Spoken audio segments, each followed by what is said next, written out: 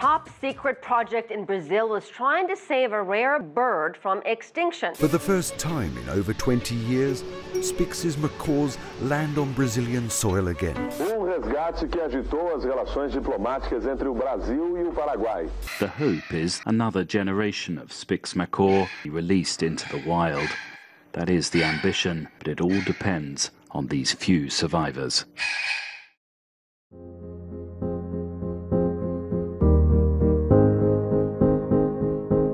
For the world, not just Brazil, for the world, it's a massive event. It's something that shows that if this works, it's hope for bringing animals back from extinction. This project is something special, and the charismatic story, the community, it's something that they've been waiting for decades. There were so many times when they didn't think it was ever going to happen. We didn't think it was going to be possible many times. But yet here it is. And so I think as big as it is for Brazil, it's big for the whole world too.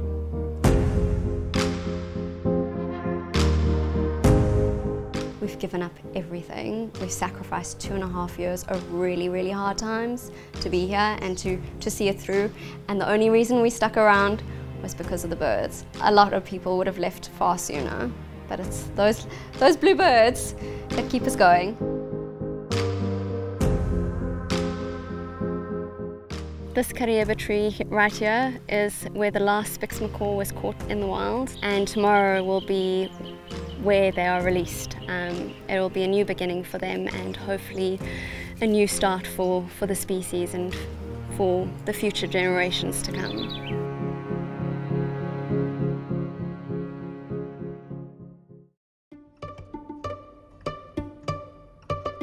My day-to-day stuff is usually wake up about 6 o'clock, start to prep all the food for the breeders and for the release aviary. Then once all prepped, go and feed, go do a check to make sure all birds are fine. This process usually takes me about 10 minutes on average.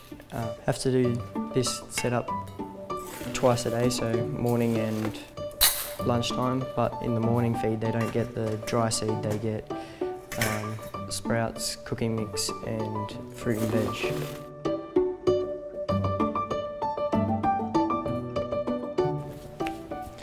Okay, all done and time to feed the birds.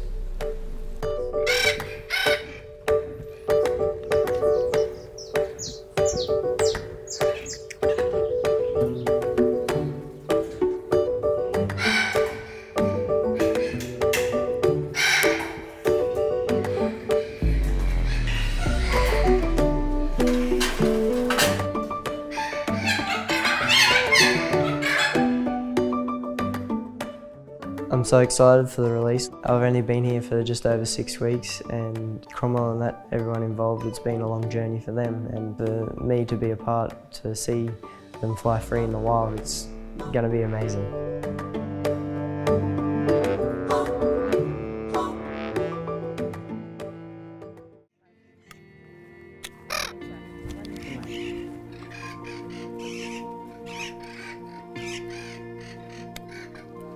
This lovely lady is going to be part of the first group to go out, and if all goes well and she nests, then her offspring will be the first generation of wild-hatched, wild-fledged Spixes. So this is the beginning. This is the beginning of the next generation of the truly wild Spixes.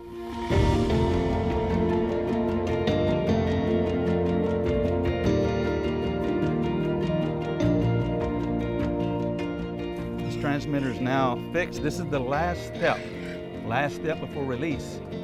Once these transmitters go on, we're committed. These birds are going out in 2 days, so this is the point of no return. Next step, freedom.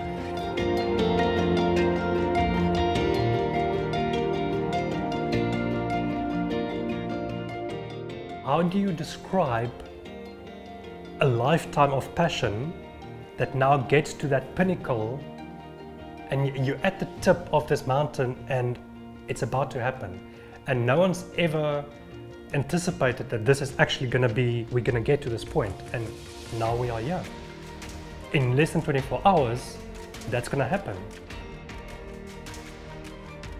This is major for Brazil, and I think that the people of Brazil actually realizes how significant this whole thing is for them, and I think all the Brazilians are also in big anticipation for this happening. One more batch. Sorry, baby. Sorry, baby. I'm just doing some physical examinations while we have them in hand, so we can just quickly see how they're doing. There we go, that's looking good. Good healthy birds. I think the moment that those Spix come out of that enclosure, the world will literally have changed.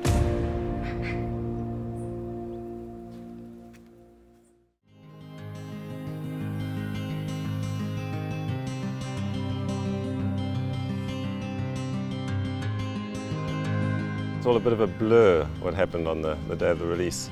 I didn't sleep the night before, and 4 o'clock in the morning Martin arrived. He asked how I slept. I said I didn't, and he said neither did he. And then prepared to go down to the kitchen to start preparing the food for the birds, and meeting people as they arrived for the event, and then taking the food to the birds. Yeah, it was just a normal day taking the food to the birds, but the emotions, I'm not sure, I can't quite remember how I felt.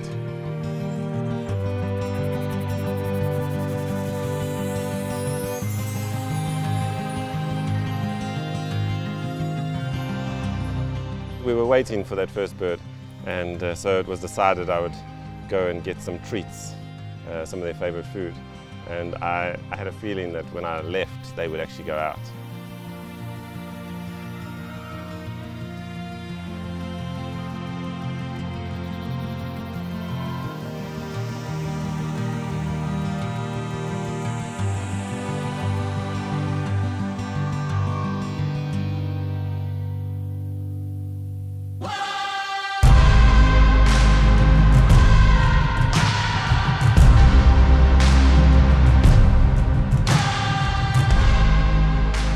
As I walked away, I had only just got to the facility, and Tyson came running to tell me that the bird had jumped out, so it was fantastic.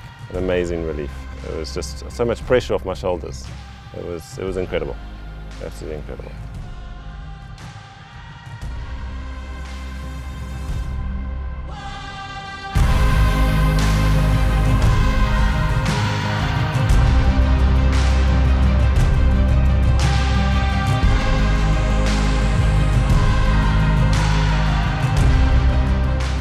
All the sponsors that have helped us get here, we're eternally grateful. It's incredible that people actually cared enough to put some money in that they're not going to get back. It's heartwarming to know that there are people out there willing to pay for a project like this.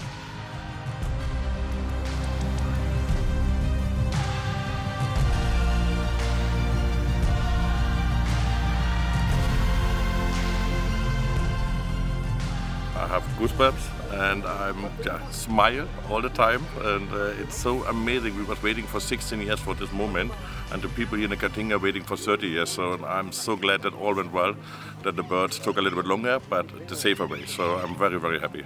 Now we have blue skies in the Caatinga again, and this is what we was waiting for 16 years.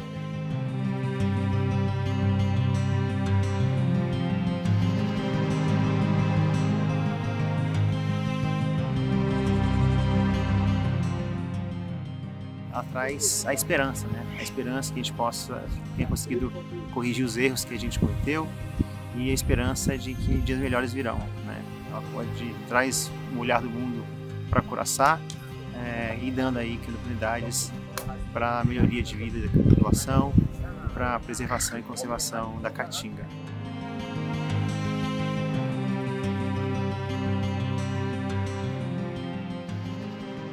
The nice thing about this morning, when I got up and left the house, the first wild bird I saw was a Spix macaw, which is remarkable to say the next day after the release.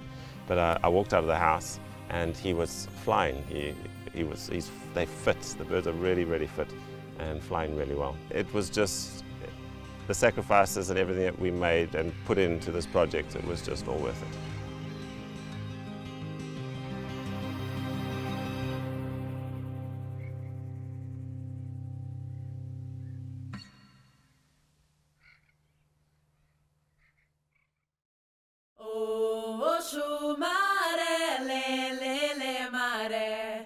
Oxu mare lele, Oxu mare lele mare, Oxu mare, Oxu